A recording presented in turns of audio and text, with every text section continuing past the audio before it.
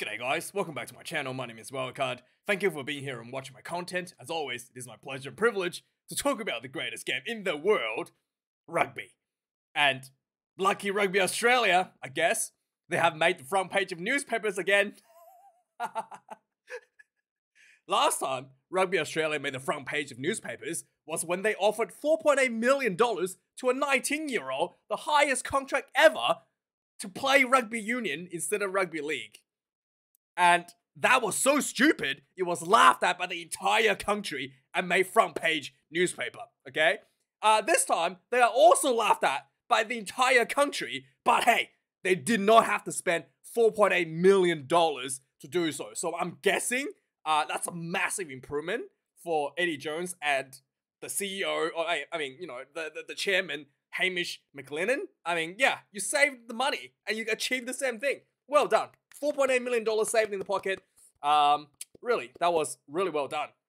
Oh, sorry. If you don't know what newspaper is, it's basically like your X feed, and that's been tattooed onto toilet paper, essentially. Yes. So basically, if you don't like what you're reading, you can wipe your ass with it. So that's quite handy. And if you don't know what X is, it's basically Twitter. It is Twitter, actually. And if you don't know what Twitter is, it is basically newspaper, but it's full of opinions and fake news. No, actually, it is just newspaper, but like, yeah, online. Yeah, there you go. There you go.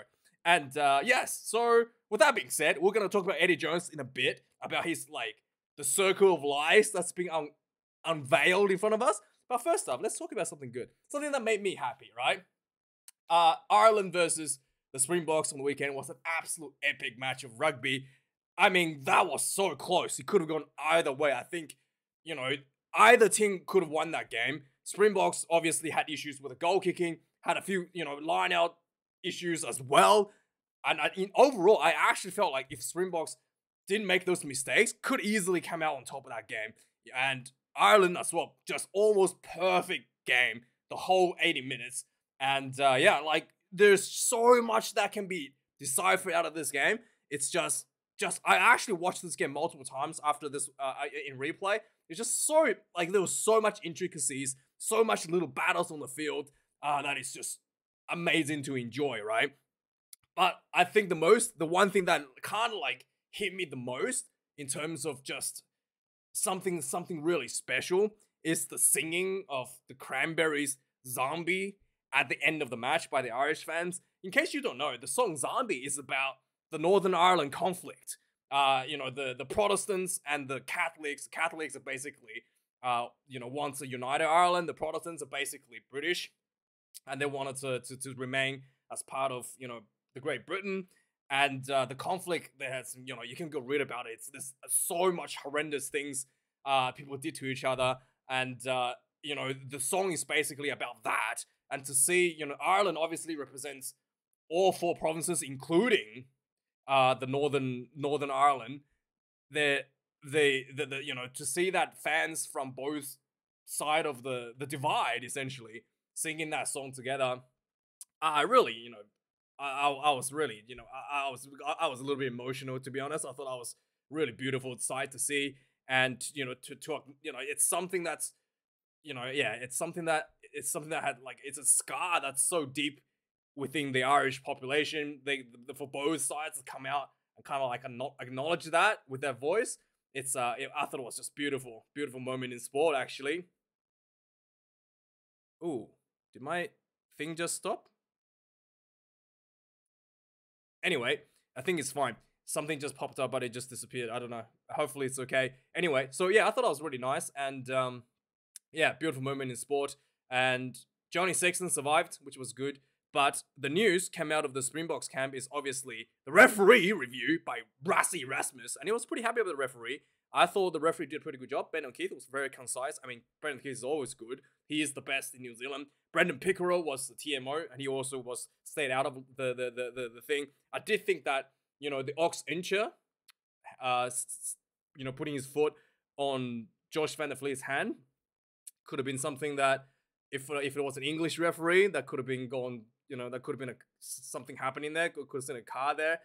It's very unnatural the way that he kind of like, he was standing. So if you're gonna say that he accidentally stood on Van der Veer's hand, I think it looked very unnatural the way he was moving to put his foot on Van der Veer's hand. So that's my opinion. You can let me know your thoughts. But I thought, the referee did a good job to stay out of that sort of stuff and kept the game flowing.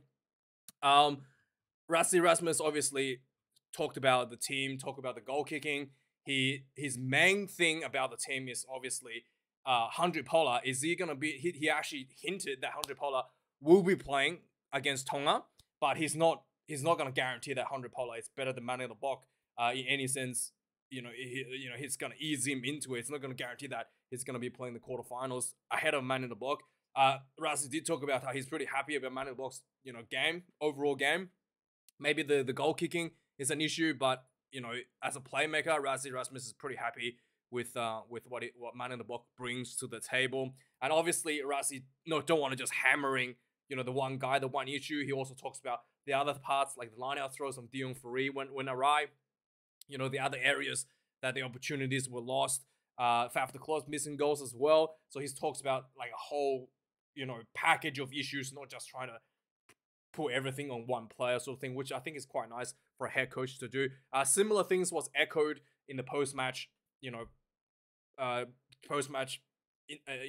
interviews with Jackson Inaba and Sia Khaleesi. Jackson basically come out and said, it's not the goal kicking, it's all the other opportunities that we didn't capitalize, which I do agree. And I did feel like, the Springboks was able to create more opportunities in Ireland, but they weren't able to capitalize those. They weren't able to get those executions polished up for the match. So it's really hard to see how the team backs their own teammate, backs their own players, and keeping things positive and keep everyone spirited.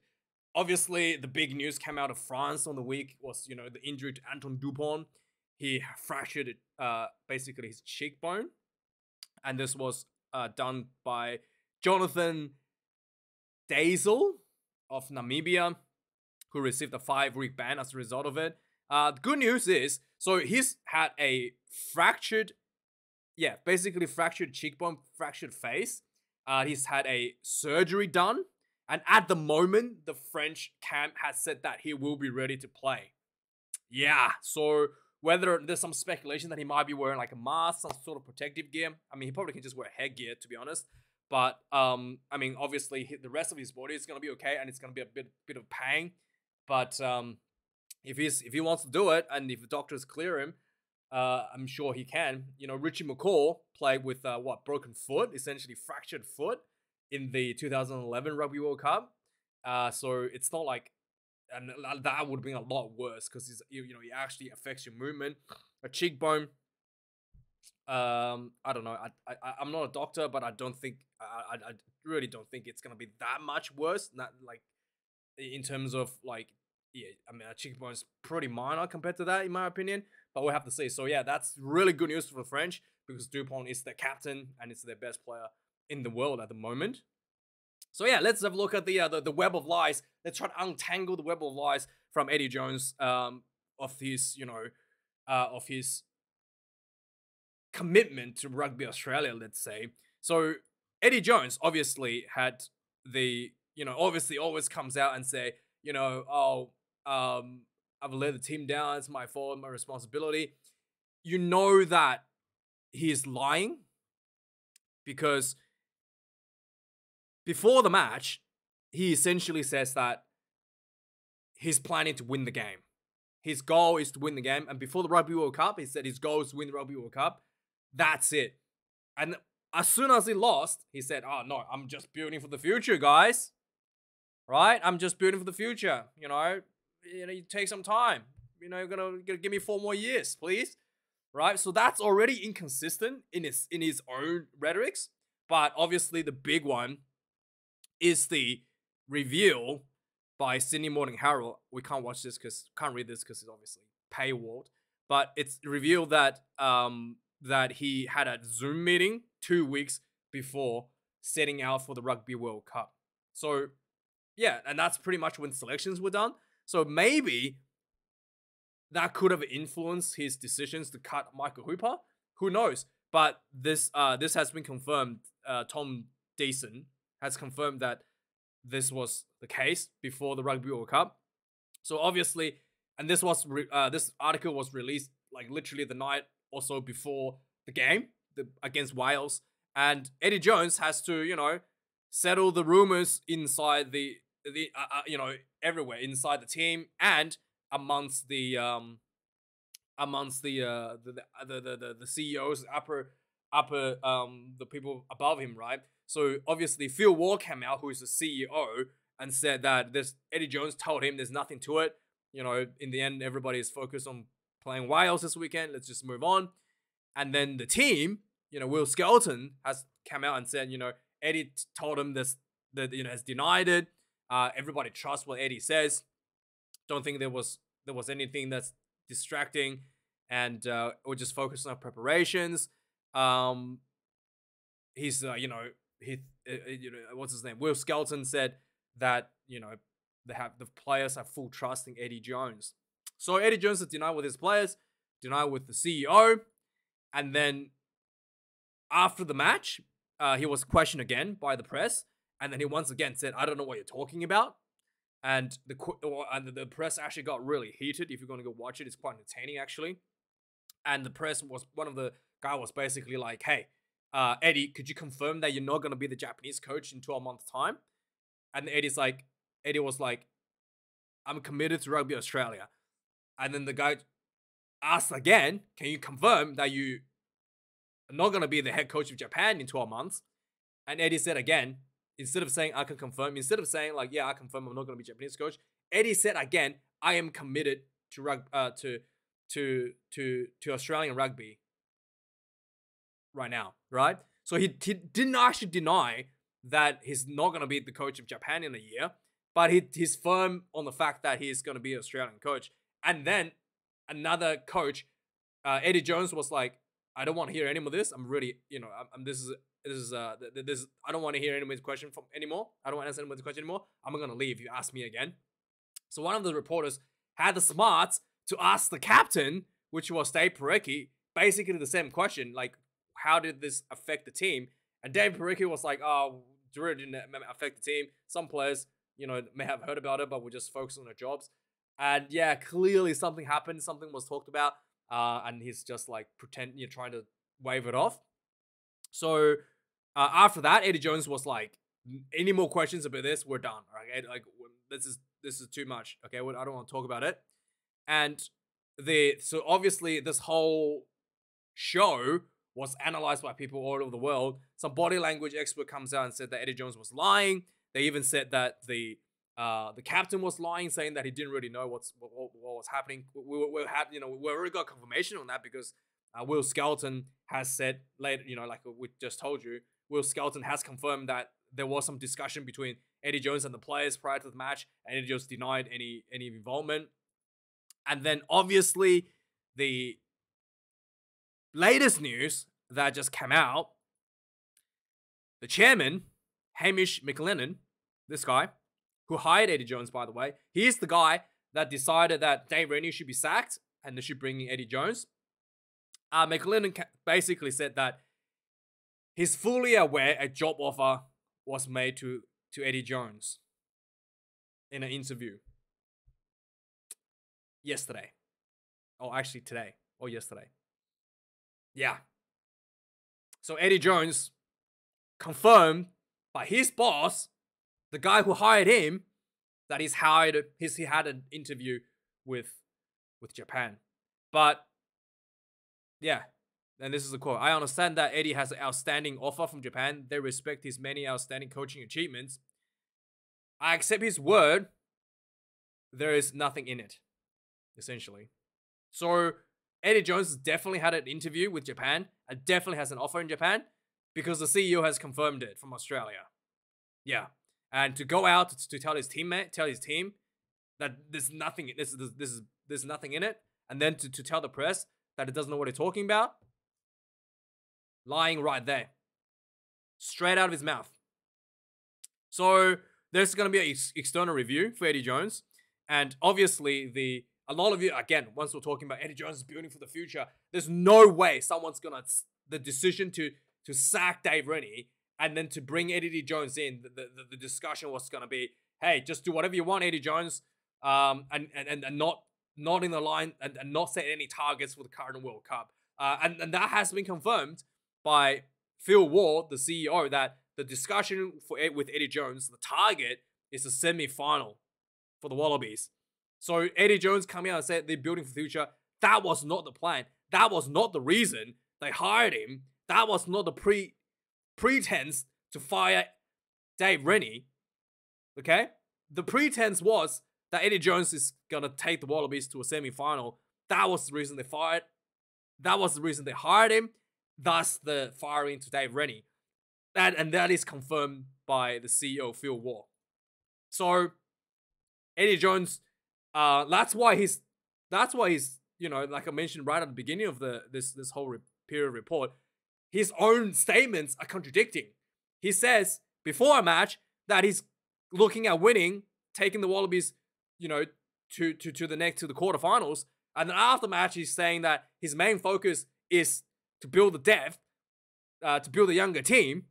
So he's contradicting himself because the CEO, the initial goal to hire that was set for him when hired him was to take the team to the semi-finals. And Eddie Jones has made a massive blunder and he's trying to find excuses to cover his own stupid decisions. Yeah. So now, yeah, look at the other way. Warren Gatland has taken his team from the depths of hell, right? Wales was so bad when Warren Gatland took over. They lost to Italy. They lost to Georgia at home. They finished 5th in the Six Nations when Warren Gatland took over, and they were the Wales Rugby Union was like stifled by financial issues. Players were not able to confirm a contract because the Wales Rugby Union didn't have the ability to issue budget for the clubs. So people were literally living in limbos, not knowing they're going to have enough money to pay off their mortgages, players. And that has affected players' performances on the field. And Warren Gatland come in with that sort of issues in front of him. And basically, the secret, if you want to go through this, is just hard work, mate. He worked hard backstage. He worked hard with the players. He encouraged the players. Good support. And then he got them through. And he's now in the quarterfinals. Taking a team that's probably in a lot worse situations than the Wallabies were. No, definitely a lot worse situations than the Wallabies were. And Warren Gatland has turned that around. And Eddie Jones managed to take that opportunity and try to lie his way through it. That's the difference. So obviously, Warren Gatland's second favorite son, with obviously his own son sitting third, Brent, and obviously his favorite son is Gareth Anscombe. We all know that. His second favorite son, the black sheep of the family, actually, Dan Biggar, is suffering a bit of a, what is it? A bicep injury? What is it? Yeah, a little bit of pec injury, and is expected to be out for a couple of weeks, according to Warren Gatland. So yeah, I guess he's have to get the Anscombe out of the bubble wraps and put him on the field. Speaking of Anscombe, he's pretty good. He on the weekend he almost broke Dan Biggar's record. He missed like a couple kicks where he had landed one of them. He could have like leveled or broken Dan Biggar's all-time point scoring record in one single match. Anscombe is, in case you don't know, was the guy that led the Welsh team to the Grand Slam in 2019, and he was injured in the warm-up matches, and Warren Gatland has never forgotten that, and thus, if you watch the warm-up, you would notice that Gareth Anscombe was sitting in front of the coaching box in casual clothing, where Warren Gatland can see him at all times, right? And Dan Biggar was sent out on the field in the warm-up matches with all the rookies and get flogged and embarrassed in front of the fans, right? So that tells you how much Warren Gatland wants to keep Gareth Anscombe protected for the World Cup. Didn't want him to get injured again before the kickoff. And yes, so obviously with the Springboks losing to Ireland and securing the very important losing bonus point, Scotland currently, if everything goes right, they just need bonus points against they've already got the bonus point over Tonga, so they just need bonus point against Romania, which is very likely to do so, and then it'll be basically a death match against Ireland. And if Scotland can beat Ireland by more than 7, which means denying Ireland a bonus point, they can actually eliminate Ireland from the game and advance into the quarterfinals. Yeah, that's how the score currently stands. And yeah, really, really interesting couple of weeks coming up. And that'll be a massive match to watch. And Scotland, like I said, who knows what's going to happen? Scotland is set out to impress some people. So All Blacks have announced their team to play against Italy, the death match. A lot of you guys in the comment section saying that the All Blacks are going to lose to Italy.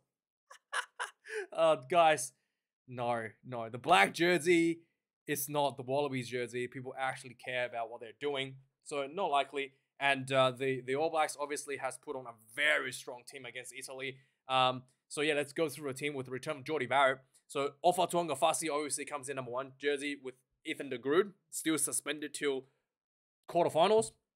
Lucky only to the quarterfinals. So Ofa Tu'ungafasi comes in number 1. Cody Taylor, the veteran, the best hooker right now, most informed hooker right now, comes in at number 2. Nipo Laulala, number 3. Brody Retalix, number 4.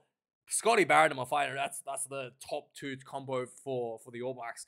Having Sam Whitelock on the bench. Shannon Frizzell returns, the massive return. Shannon Frizzell has been so huge for the All Blacks in beating South Africa in the Rugby Championship. Like his carry game, the physicality he brings, it's so big that having him returning at the blindside flanker is absolutely massive for the All Blacks. Dalton Papali'i comes in number 7. Adi Savia is the captain at number 8 jersey. Aaron Smith comes in number 9. Richie Mo'unga returns to the number 10 jersey. Mark Talea gets number 11. Jordie Barrett also returns from a niggling bit of injury to number 12 jersey. Riku Ioane, the most exciting outside centre in the world right now, returns to the number 13 jersey. Will Jordan, number 14. And Beauden Barrett comes back at number 15. In the reserves, Dan Coles, the veteran, gets called in ahead of Somasani Taukei'aho, which kind of surprised me a little bit. I thought for sure Taukei'aho needed a bit more game time. He looked very rusty.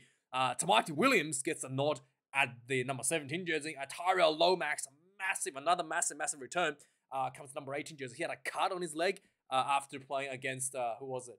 Was it against South Africa, I think it was? And he basically, that massive loss for the All Blacks. No, it was against France or South Africa? But yeah, he had a cut on his leg, and he's back ready to go, which is really, really good to see. Tyrell Lomax is the rock that the All Blacks need in the tight head position. Very important. Samuel Whitelock comes in number 9.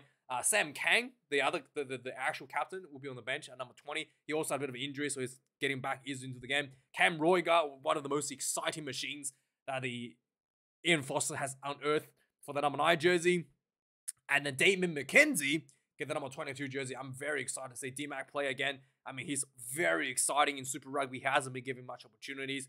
But I really want to see him. And he's struggled at times in big games. He's one of those players who plays really well in club rugby. But he just, for so many years now, he just really hasn't delivered in the big stage. And this is another opportunity for him. And finally, number 23, Antoine Lennon-Brown will come in for one of the, maybe for Riku Ioane. And Jordie Barrett might move to fullback. And I don't know, Damien McKenzie may coming at 10. So we'll see how that goes. This will be a very interesting match, to say the least. Italy also announced their team. You can go have a read their team if you want. We're going to move on from that. So for England, there was some very interesting setup on the weekend when they played against Chile. They had 3 playmakers on the field at one point with Owen Farrell, George Ford, and Marcus Smith at fullback. So Owen Farrell, obviously, outside centre. George Ford at 10, and Marcus Smith at fullback. To see Marcus Smith at fullback, really kind of like really good. He's really good at fullback. He's a completely different play style from what's his name, from Freddie Stewart. He's given that space that fullback. He's really able to do a lot of playmaking. Like the speed that he has, he can really quickly switch between different attack points on the field, and very, very dangerous with that extra bit of space that's given to him. And I really think that this could be a permanent position for him, and probably be like, depends on the game, depends on the conditions. If it's raining or something, you can have Freddie Stewart starting. If it's like like a more open style of rugby you're looking for, Marcus Smith can definitely a better option at fullback, because Freddie Stewart's not going to be a playmaker. He's just going to be really good on the high ball, whereas Marcus Smith can actually possess a threat on the field, which is something that England desperately needs, just a threat on the field. They have plenty of muscle, plenty of power up front, but they need some more threats.